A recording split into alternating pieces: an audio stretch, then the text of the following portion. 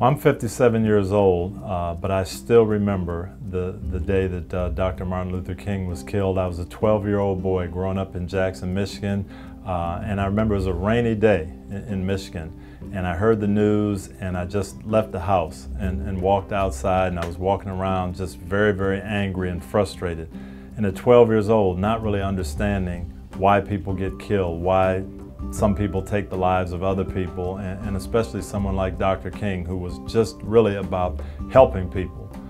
Very frustrated, very upset, and it just had an impact on me because I said, here's a guy who was working for other people, doing something to make other people's lives better, and all of a sudden he was dead. And at 12, I didn't understand that and couldn't figure out why.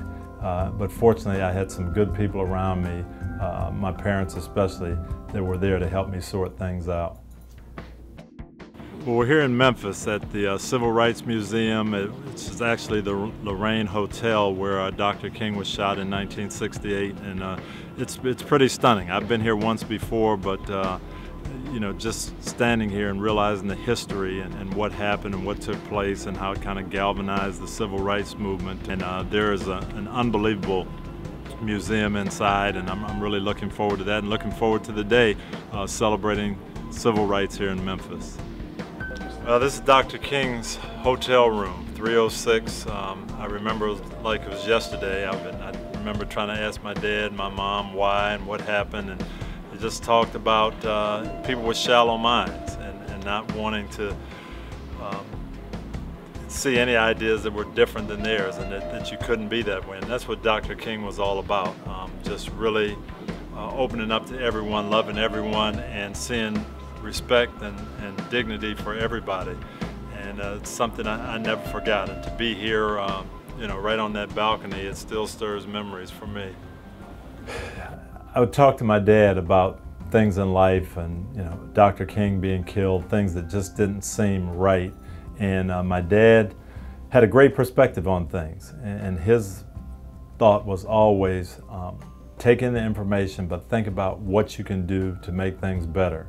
And I remember I used to talk to him a lot about things not being fair in the 60s or the 70s when I was growing up.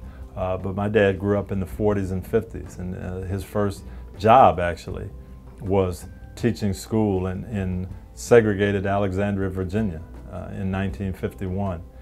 And at that time it was separate but equal. So my dad wasn't allowed to teach in the white schools.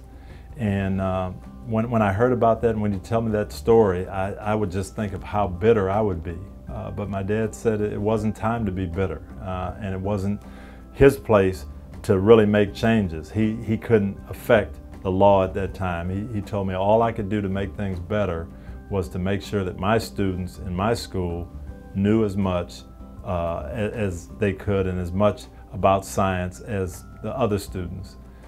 And I took that approach. I took that advice from my dad, and I'll never forget, years later after we'd won the Super Bowl and President Bush invited the Indianapolis Colts to come to the White House, and we landed at Reagan Airport, and we drove through Alexandria, Virginia on our way to the White House. And it was something, a moment I'll never forget, just driving through there and saying, boy, you know, a generation ago, my dad couldn't teach school at the white schools here, and now because of him and so many people like him, his son is going to the White House. It brought tears to my eyes and just made me think about the sacrifices people like Dr. King, like my dad, made to help my life be better.